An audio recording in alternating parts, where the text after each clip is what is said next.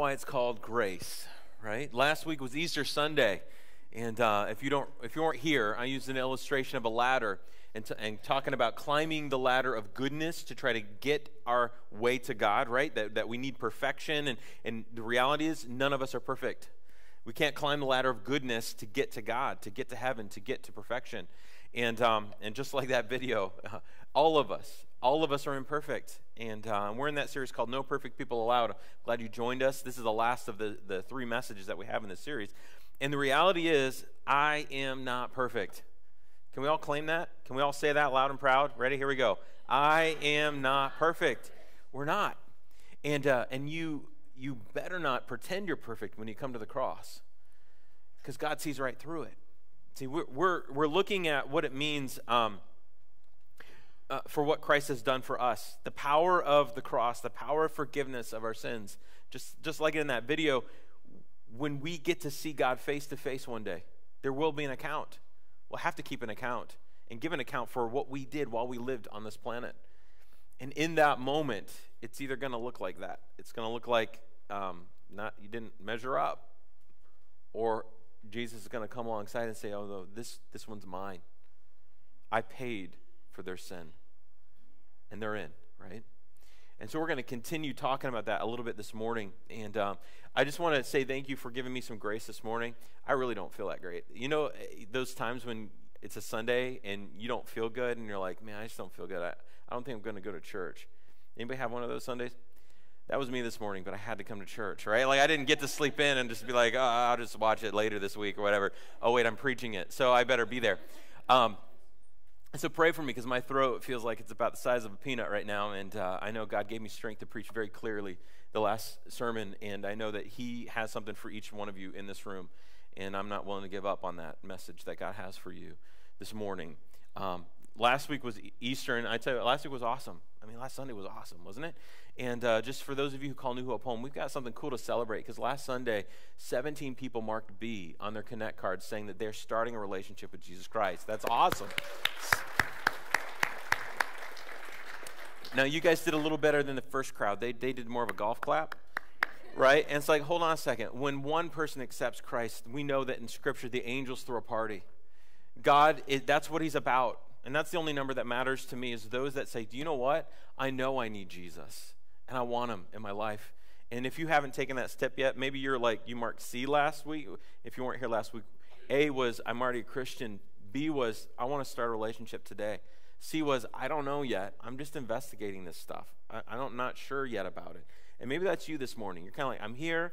I came with some friends," or "I'm here, and I'm just curious." That's awesome. I'm glad you're here. My prayer is that you'll hear something from God this morning, specifically for you. Because I tell you what, almost every Sunday I hear people leave, and they grab me and they say, "Tim, when you said," and I'm like, "I don't remember saying that." It's because it's the Holy Spirit saying it to you and speaking to you. And I want to allow Him to do that this morning in all of our lives, okay?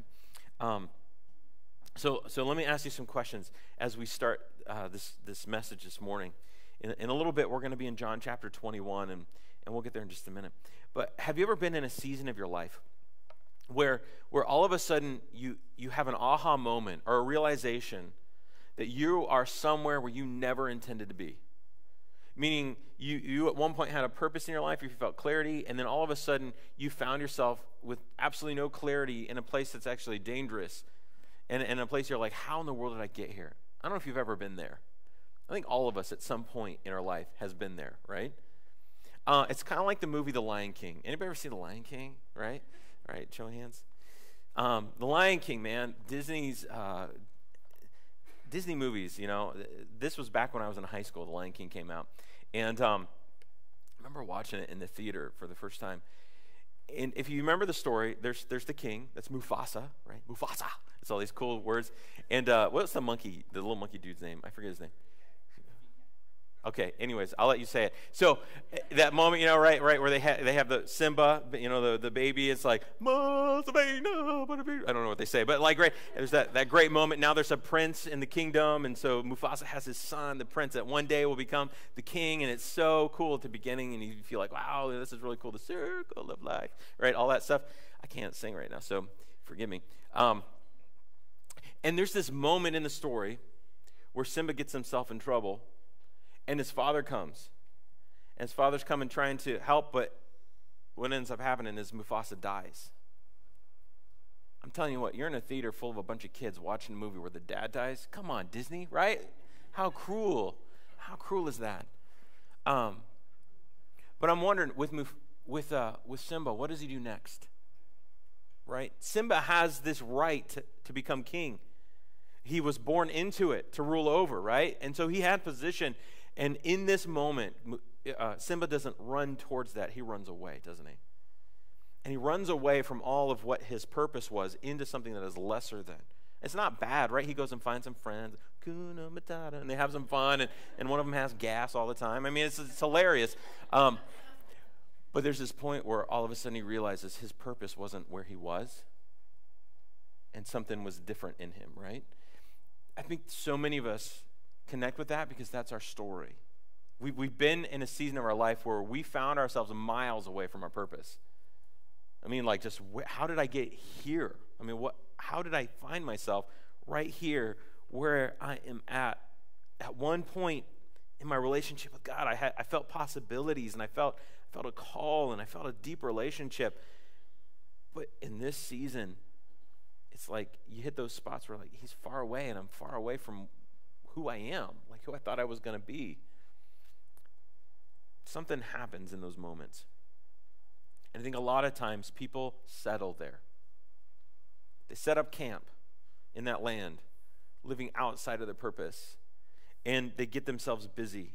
And they think, there's no way I can go back to whatever that circumstance was, or the failure that I experienced, or the running that I did, or whatever it might be. And there's this sense of, like, I guess I'm just here. I'm here now. This is where I'm at. I'm just going to accept it, and I'm stuck where I'm at. I'm telling you, this morning, we're going to learn something quite different than that. Because I think that's what the enemy says. You're stuck. And here's the question we're going to answer. Well, this is it.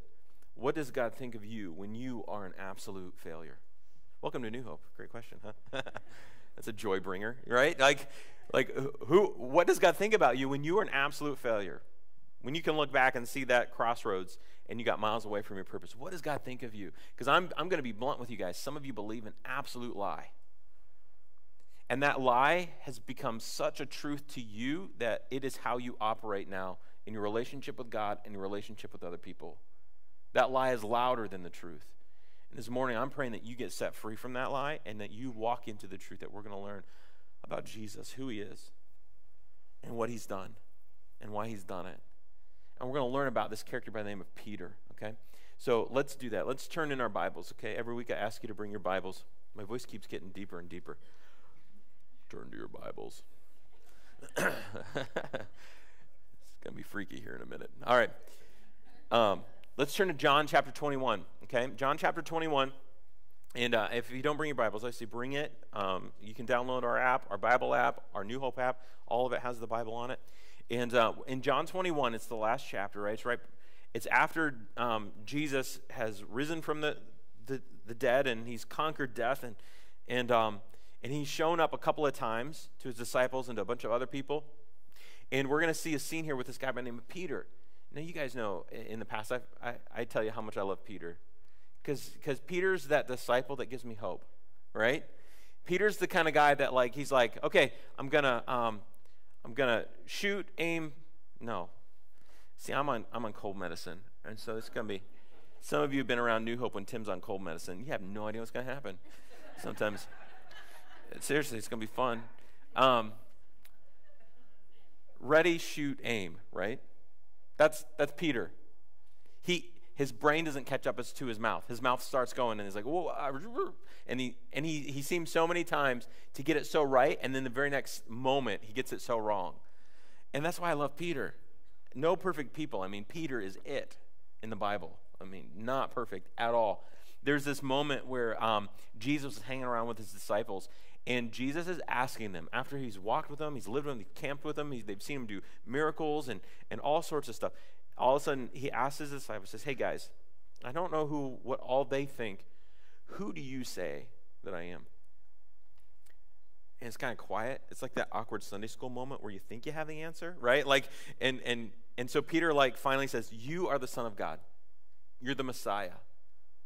And he gets it right. Jesus is like, you are absolutely right, Peter. Ding, ding, ding. Gold star sticker for you in Sunday school, right? Like, wouldn't you feel good if you got the answer right when Jesus was the one that asking you the question?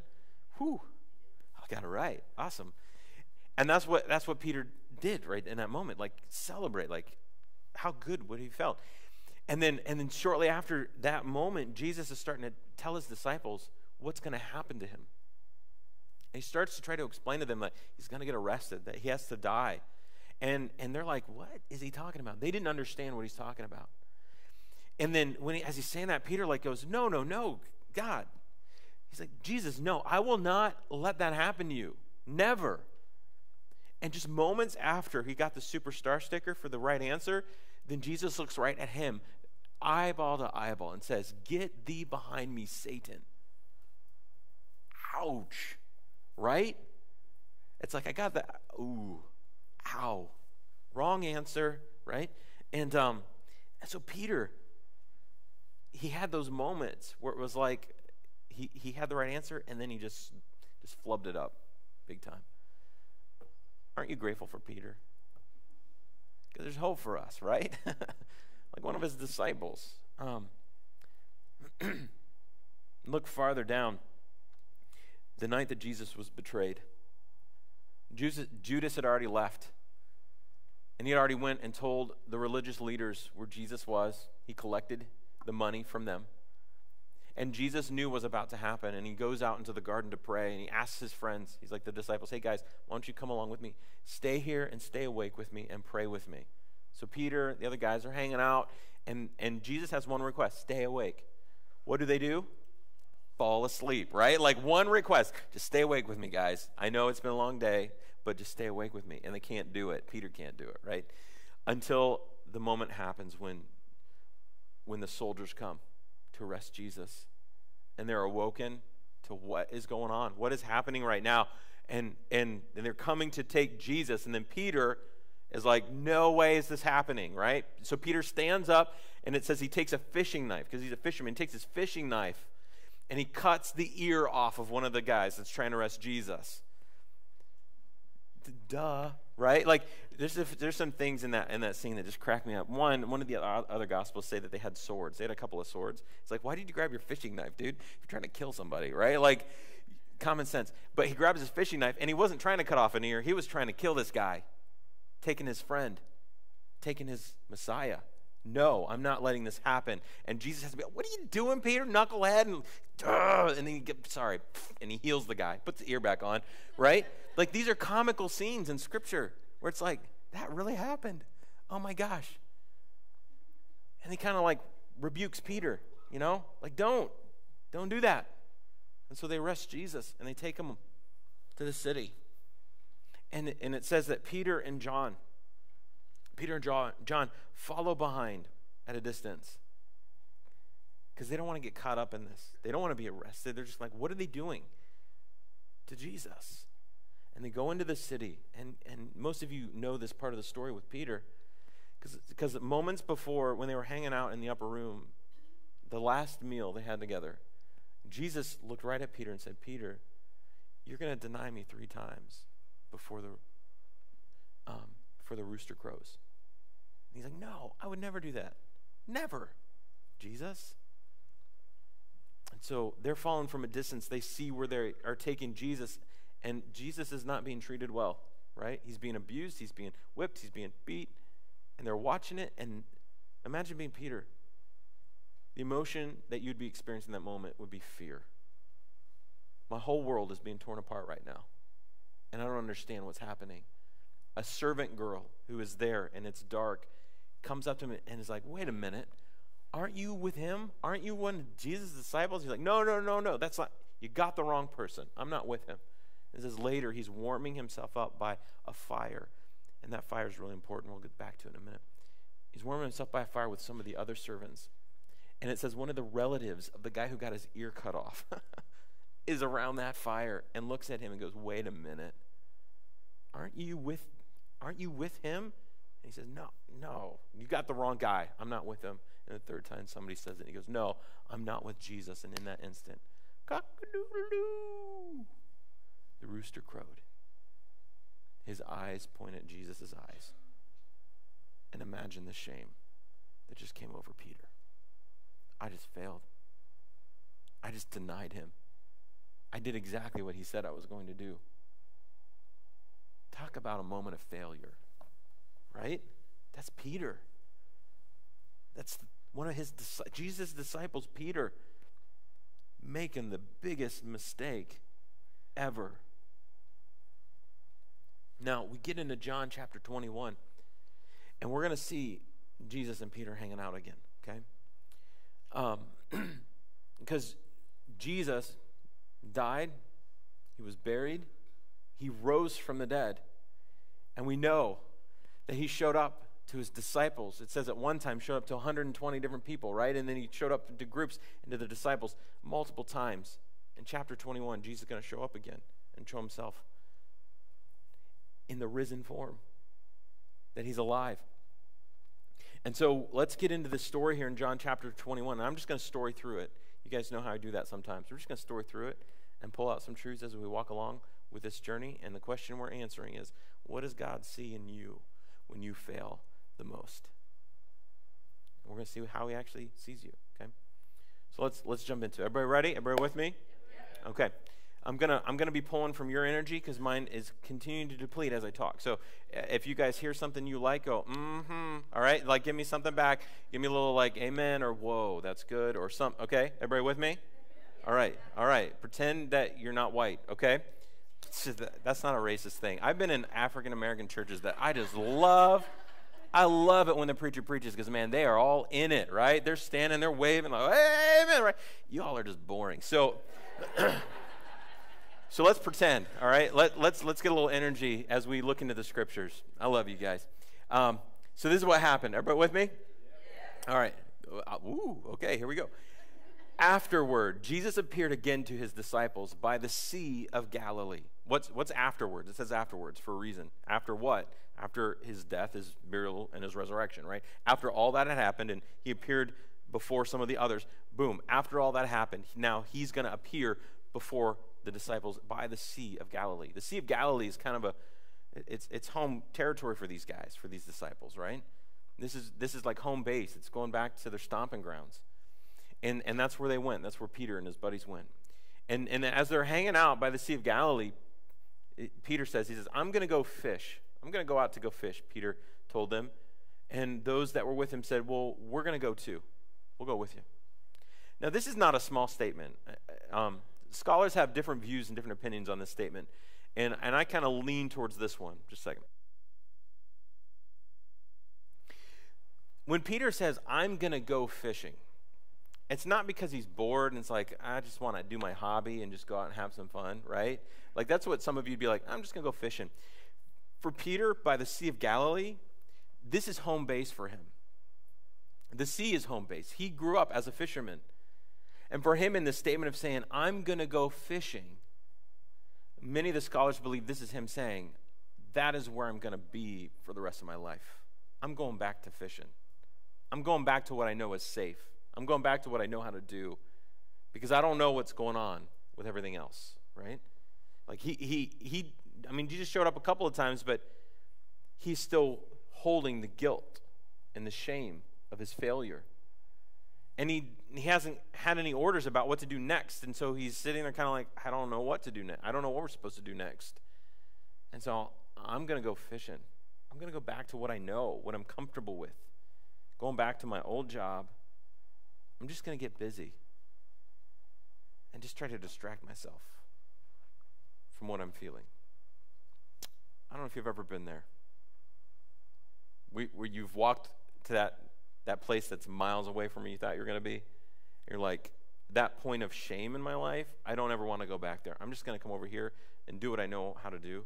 I'm just going to make myself busy. I'm just going to get busy in my work. I got to do my job. I'm just going to get busy and distract myself with things I enjoy doing. I'm just going to ping pong between busyness and distraction so I can not think about that moment of failure.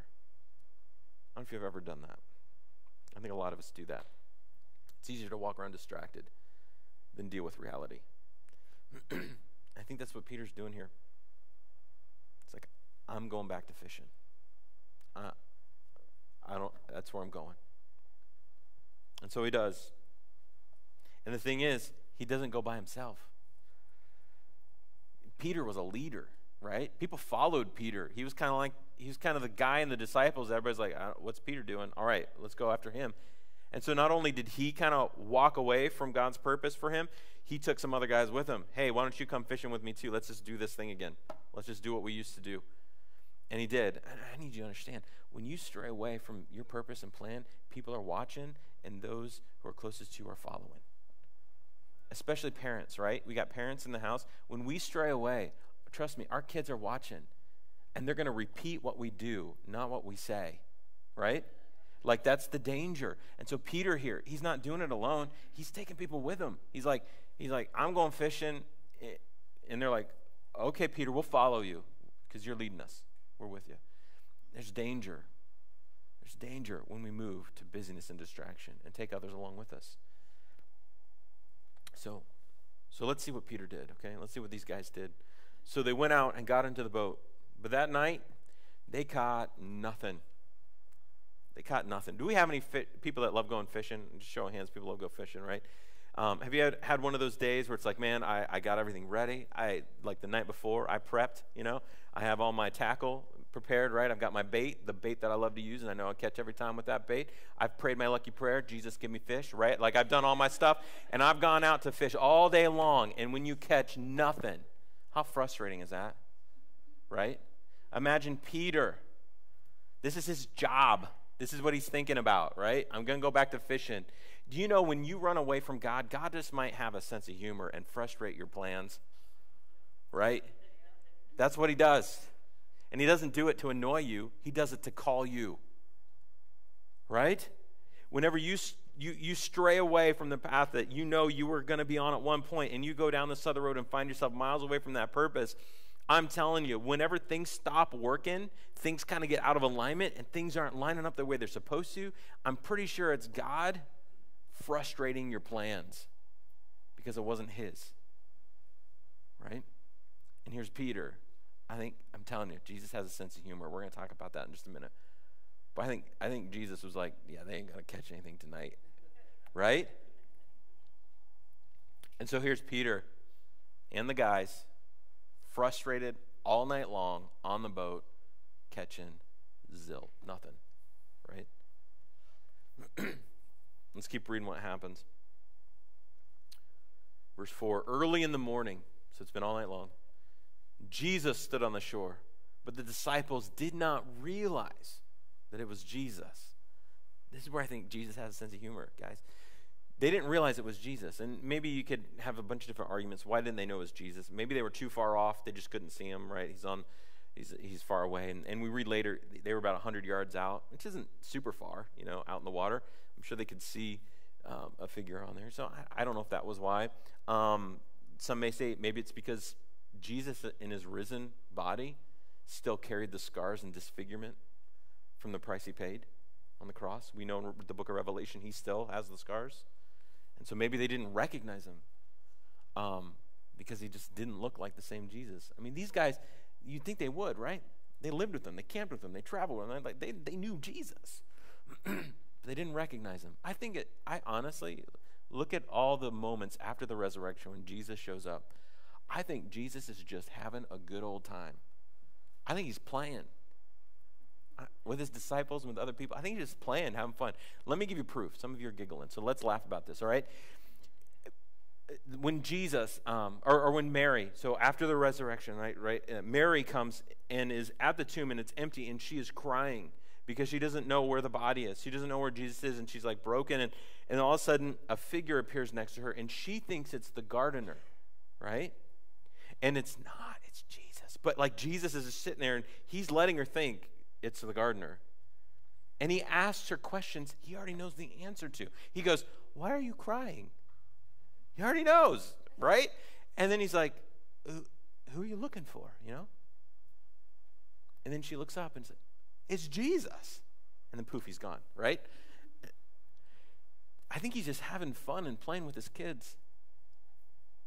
There's another scene, and this one's I love this scene. It's called the walk to Emmaus. two of the disciples were leaving Jerusalem, and they were walking a 7-mile road to Emmaus. And as they're walking, they're talking to each other about everything that's happened, about Jesus and dying on the cross, resurrected. I mean, it's the news of the day in Jerusalem. Everybody's talking about it. Everybody's like, what is going on? And all of a sudden, a stranger comes up beside them and walks with them and starts asking them questions. And it's Jesus, but they don't recognize him. It says that he hides himself from them. And I'm like, maybe he had a hoodie on. You know, I don't know. Like, right? People with hoodies and glasses. I don't know. They just didn't recognize him.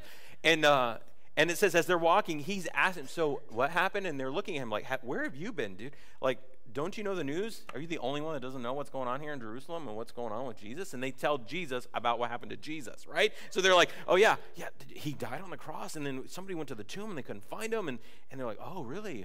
Wow. You know, and like Jesus is playing along. And here's why I think he's joking with them. Because it even says, then when they get to where they were going, Jesus pretended. He acted like he was going to keep walking. And they're like, no. Why don't you come and have dinner? And he's like, oh, okay. And so he comes in with him and has dinner. And then as they're eating and he breaks the bread, their eyes are open. He goes, it's me. And poof, he disappears. I think he's having fun. Right? And so those two guys, those two disciples will go, that was Jesus. They're like, wasn't your heart burning when he was speaking? Like, why didn't we recognize him? And then they just haul tail back to Jerusalem. They go back up to the upper room, and they're like, guys, disciples, we found him. It's Jesus. He's alive. We saw him. We didn't know it was him. And then all of a sudden, while they're in the room, Jesus appears. Even though the doors are locked and everything's locked up, he appears. Poof. I would be a little, right? That's a scary moment. Like, it's like, ah. And Jesus scares them, and he says, this is how he scares them. Peace be with you, right? Tell me he's not having fun. Tell me he's not having fun. And then the thing that it says next is like, what? He's like, peace be with you. He's like, oh, is that fish? Can I have some? He's like, he's hungry. He's like, I skipped out on the last meal, but you guys got some fish? I'm hungry. You're like, why is that in there? Why is that detail even in the story? Scholars call this internal proof, right? The reason why these details are in the story is because they really happened. Why would we know that he asked for fish after he shows up and says, peace be with you? So I see this moment where Jesus shows up on the shore and they don't recognize him. I think he's just having fun. And I think we'll see the next things he says will prove it, okay? So Jesus is there. They don't realize it's him. And so he calls out to them, friends, haven't you any fish? Now, the original language in this passage, the NIV, it doesn't do it justice, because this word friends, actually the original Greek word there is the word for children. He's calling out to them, little boys, did you catch any fish? That's what he's saying. I'm like, oh, you're having a blast, Jesus. This is hilarious. And brilliantly they say, no, right? Like, no, we have caught no fish. Imagine their frustration with somebody hollering at them. No, we've caught no fish. It's been a whole night. We've worked our butts off. We've thrown the net over and over and over again. No fish. Thanks for asking. Poking us with that one, whoever you are on the shores, calling us little children. How rude. Right? Y'all with me? All right. Then he said to them, throw your net on the right side of the boat, and you'll find some. And when they did, they were unable to haul the net in because of the large amount of fish. Jesus is just having lots of fun now. I need you to understand something. Maybe you've heard that. Have you heard that story before? Where they're fishing on one side and all of a sudden they cast it on the other side and whoa, there's more fish than we can handle. Do you know where that is? Maybe you've heard it here before, but in Luke chapter 5, this was the moment when Jesus called Peter the first time. Jesus loves Peter so much, he's recreating the moment that he called him. He's not hollering at him and being harsh. He's not yelling at him like, what the heck are you doing out there? Why are you running away and fishing? What are you thinking, Peter? It's ridiculous. It's not what he's doing. I think some of you hear the voice of God as this harsh voice who points you back to that moment of shame over and over and over again. And that God has this voice of, what are you thinking? Why did you do that? Why did you make that decision? Why are you so foolish? And some of you, that's what you hear. I'm telling you, that's not the voice of God. That's the lie you believe.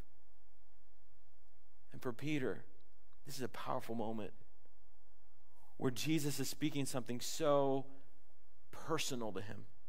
There's other guys on the boat, but this is all about Jesus and Peter. And this is what he's saying to Peter. He's saying, oh, you remember this? You remember this one, Peter? And he's telling him, listen, my arms are still open wide. My son, my arms are still open wide. The relationship is not closed. I'm right here. That's what he's saying in this moment to Peter. Some of us think God's voice is so harsh, but I'm going to say no. I think God's voice is kind and playful. And he invites us back. I don't want you to run away from him. Peter could have stayed out on the boat. Peter had a lot of choices to make in this time of how he was going to respond. Let's see how he responds. All right. Verse 7, the disciple who Jesus loved, which is John, by the way. And John was the one that wrote this book, so he calls himself the one that Jesus loved, right? It's like, dude, John. But the thing is, he didn't want to say his name. It's like, it's like, the thing is, his relationship with Jesus was tight. I mean, they were tight. Jesus loved John. And so John said to Peter, it is the Lord. And as soon as Peter heard him say it, it is the Lord, he wrapped his outer garment around him, for he had taken it off and jumped into the water. That's an interesting thing. Usually when you jump into water, you take things off, right? It's like I don't want to be bogged down.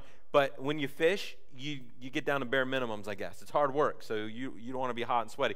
So he gets himself presentable before God, and then he just flails himself into the water. It's like, it's the Lord, and he goes for it. He goes towards Jesus. He heads towards the shore as he's flailing and swimming and running after he gets to the shallow end. And in this, we see this, and then the other disciples followed in the boat because I think they were smarter. They followed in the boat, towing the net full of fish, for they were not far from shore, about 100 yards. This is the picture in my head, right? It's that, like, Peter's just like, it's the Lord. And he just, he just goes for it. He's like, I got to get to him. I got to get to Jesus. And the other guys are like, okay, it's going to take us 3 rows to get back to the shore. And so they start going, 1, 2, hey, Peter. And then they, like, pass him on the way to the shore, right? And, like, Peter's, like, all in, like, going for it. I don't know if that's really what happened, but that's just, holy imagination in this moment. So they all get to the shore then to see it's Jesus. Now let's see what Jesus does, okay? Because those of us who believe God has a harsh voice, and when we come to him in our moment of absolute shame and failure in the past, that he's gonna poke in that shame. And he doesn't. He doesn't to Peter. He doesn't do it to the rest of these disciples that followed him. When they landed, they saw a fire of burning coals there with fish on it and some bread. And Jesus made them breakfast. And this, I need you to see this picture because this is powerful. I didn't learn this until this week, and I'm like, oh, that is so cool. So Jesus is recreating the moment where he called Peter with the whole fish thing. And in this moment, he's bringing them to a fire of coals. Listen to it's a fire of burning coals. Now, all through Scripture, there's lots of fires, right? There's lots of different places people starting fires, things about fire, and a lot of words for those. This fire is a very specific word that is used in the Greek. And it's only found one other place. One other fire in all of Scripture is listed as this kind of fire. And do you know where it is? It's the fire that Peter was standing around when he denied Christ. That is deep, guys. He's recreating the moment of Peter's failure before a fire of coal. But he's not shaming him. He's reminding him. He's reminding him. And so Jesus had his own fish.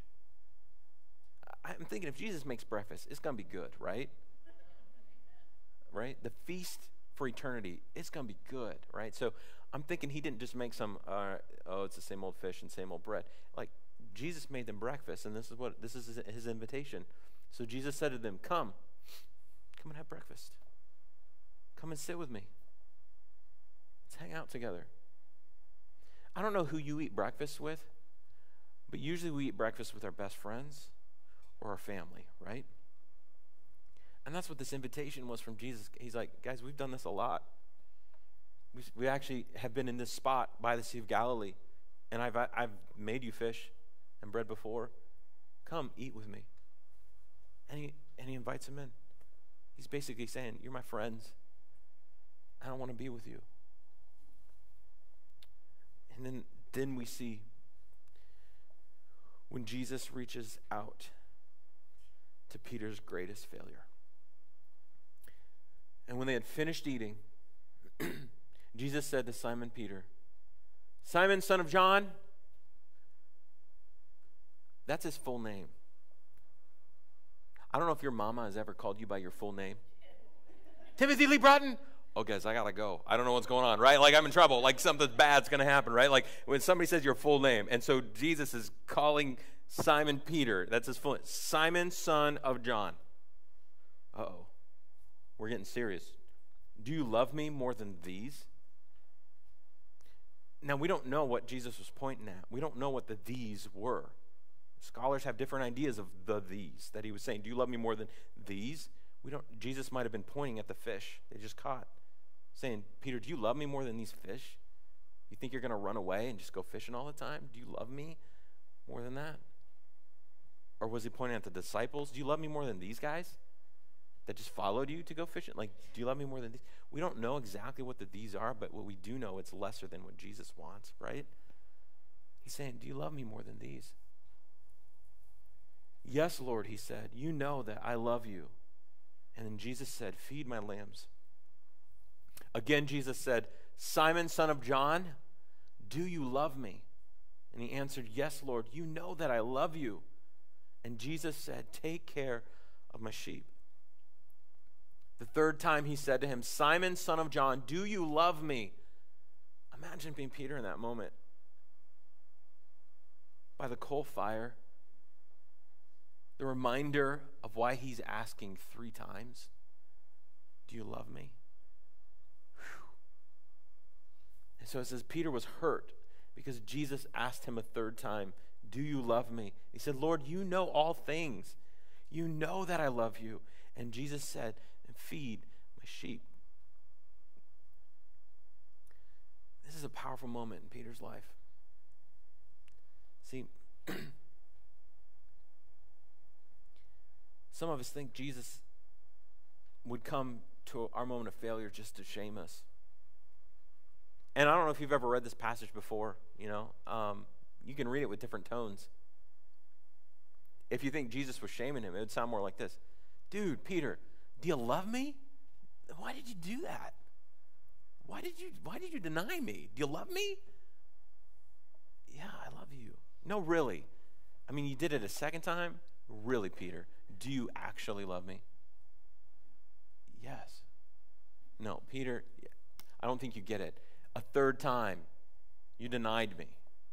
And I'm asking you, for real, dude, do you actually love me? See, some of us, when we hear the voice of God, that's what it sounds like. When we think about our moment of shame, a point of failure, a point where we've messed up royally. And guys, that's not Jesus. How do I know that that's not Jesus? This is what shame does. Do you know what shame does? Shame always points you backwards, doesn't it? Shame always points you back to that point of failure. Shame would be, Peter, you messed up. Look at what you did. Now I'm going to rub your face in it. That's shame. That's not what Jesus does. He doesn't look in the past. Jesus says, do you love me? Then feed my sheep. He looks to the future. He points him forward. He doesn't look backwards. Do you love me? Yes. You know I love you. Then take care of my lambs. Not backwards, forwards. Do you love me? Yes, you know more than anything that I love you. Then he says, feed my sheep. Take care of my sheep. Let's move forward. Let's draw a line in the sand of what has been. And right now, let's restore that wound that you would have walked the rest of your life with, Peter. that would have left you on a trail miles away from your purpose. And let's dig into that. I know it's going to hurt a little bit in this conversation, but let's dig into that, Peter, so that you can be restored. You don't have to walk into that lie, and you can walk into freedom, into your purpose, and what I put in you. Feed my sheep, he says. And every time he says it, I think about what Jesus saw when he looked out at the crowds. There's sheep all throughout the New Testament, this illustration of sheep and shepherds. And Jesus, in this one moment, looks out at the people and these crowds, and it says he's moved with compassion. And that word, we don't have a word that describes the original word in there. It's like his guts are wrenched by what he's seeing. He's broken because he sees that they are like lambs going to the slaughter, and nobody's there to help and protect. That's his compassion. And so he's saying to Peter, look at all the sheep. They're helpless. Feed them, protect them, take care of them. They're mine, and I want you to shepherd them. That's a powerful statement. And man, I look around the world today, it's just as messed up as it was then, right? Look at what's happening in our high schools, in our junior highs. The things that are going on in our world right now, it's not a bright light place. It's not happy fairy tale land. It's like there's a lot of brokenness. There's a lot of darkness. There's a lot of sheep being led to slaughter. And he's telling us, guys, you and me alike, feed my sheep, protect my sheep, take care of my sheep. They're his. And if we walk away from our calling because of our shame, we're missing out on the calling and God's purpose to bring light, to shepherd and protect who he's called us to. Let's bring heaven to this broken world. And I don't think he's called any of us in this room for a lesser than life. Don't settle. Don't let shame and failure pull you away from God's purpose. Don't believe the lie. Let's move forward. Let's move forward. Do you think this was a comfortable conversation with Peter? I don't think so. I'm sure Peter was wrecked in this conversation. It wasn't easy. He wasn't shaming him, he was restoring him. And sometimes to heal some of the hardest wounds, it hurts. I don't know if any of you have ever had a broken bone. Have you ever broken bone before? I've never broken one of my bones. Hallelujah. I don't plan on it either. Someday I'm going to race cars. I'll break one then. But it'll be doing something cool, right? I've never broken a bone, but my son, Nat, who's sitting over here, he's broken a couple, right, Nat? And there have been times where his bones weren't in alignment. And I don't know if you've ever had to have a bone reset. It's not a fun process.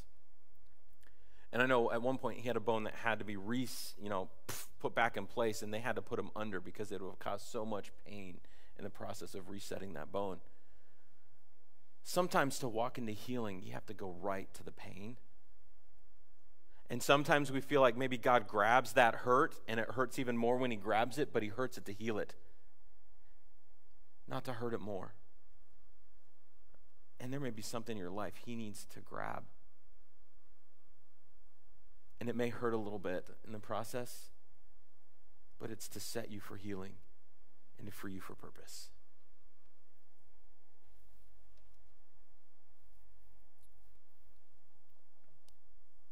He keeps talking to Peter.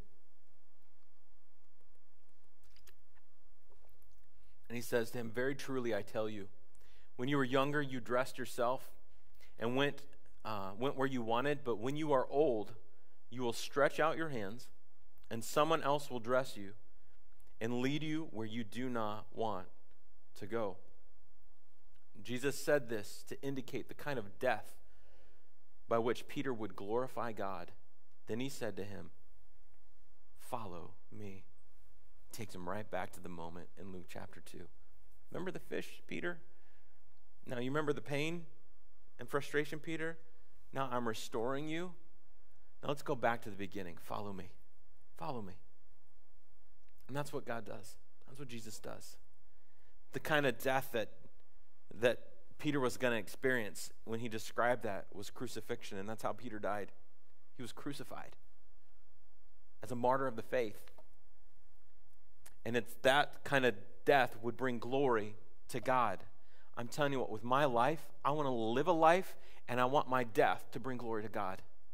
whatever it is, whatever he wants, whatever his desires for my life, that my life and my death, all of it together would bring glory to God. And I think for all of us who are Christians in this room, that should be our desire. But we got to get past some things, and we got to let Jesus grab the wound and restore us. Let's go back to the point of failure so we can get back into the plan of purpose. And this morning, I want to create some space for us to do that. And maybe some of you this morning, this message was for you. God brought you here this morning on purpose for you to hear this message, and he's given me strength to preach it so that you would hear it, and I don't want you to waste it. I want you to respond. If there's something that you've been holding on to, a point of failure in your past, and all it does is just keep bringing you back to shame, you need to tell the enemy, you no longer are going to hold this one. I'm letting Jesus grab a hold of this wound, and I'm taking it to him, and I want him to restore me. And you can do that today. You can do that this morning.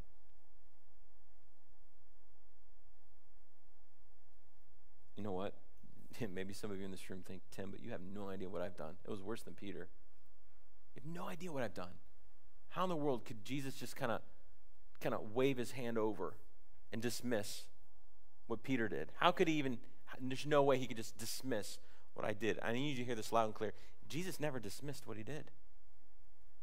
Jesus paid for what he did on the cross. And a Jesus, a God who's willing to pay for it, isn't willing to let you stay in it. He's going to run after you in all love. You hear me? Listen to his voice. God, this morning, I confess our need for you.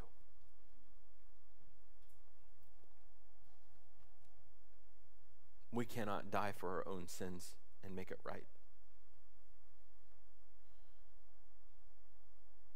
You sent Jesus, your perfect Son, who never sinned, to die on the cross for mine. I don't deserve it. And yet you give it as a gift, salvation and freedom. And this morning, God, there are those in this room that need to take a step to be like Peter and just flail out of the boat, jump in the water, and just run to you. And you're going to meet them with comfort. You're going to meet them with a peace in that wound, in that frustration, in that hurt. And I know it because you have proven it over and over and over again. Lead us in this time, God, as we respond.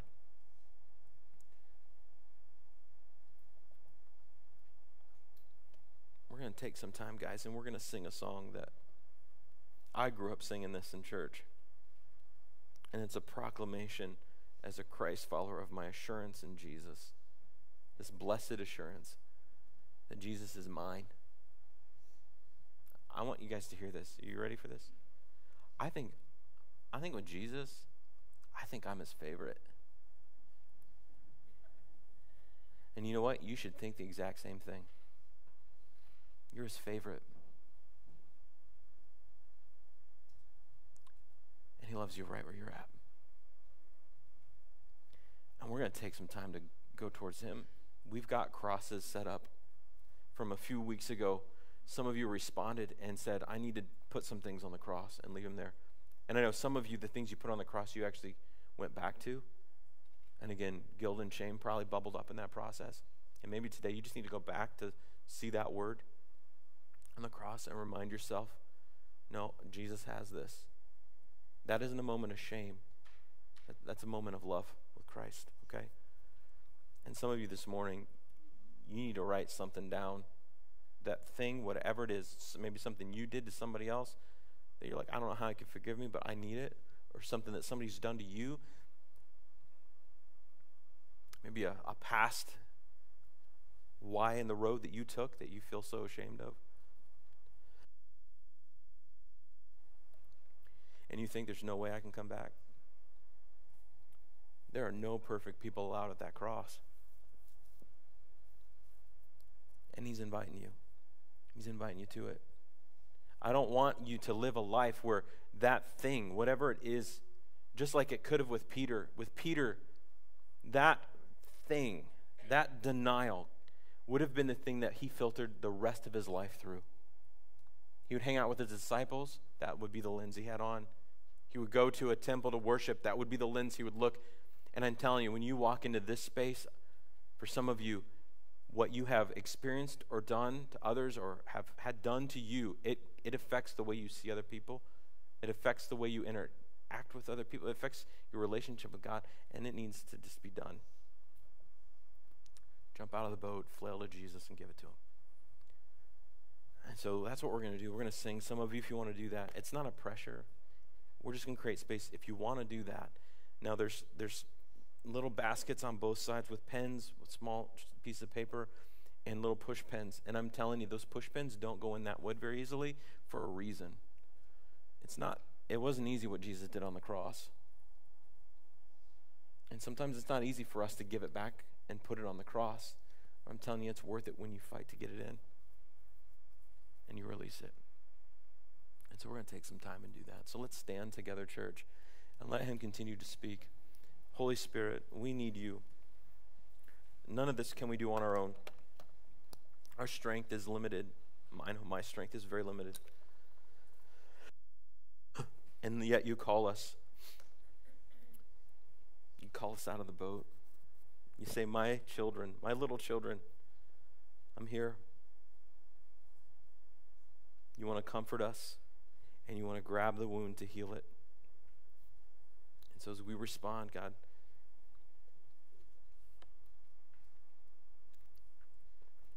I pray we'd be open to whatever you want to do and whatever you'd want to speak to us as we sing, as we worship, and as we respond. Let him use this time.